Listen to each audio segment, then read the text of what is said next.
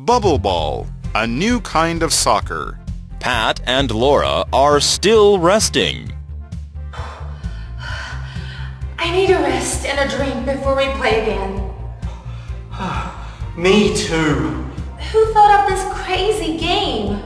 2 guys from Norway invented it in 2011.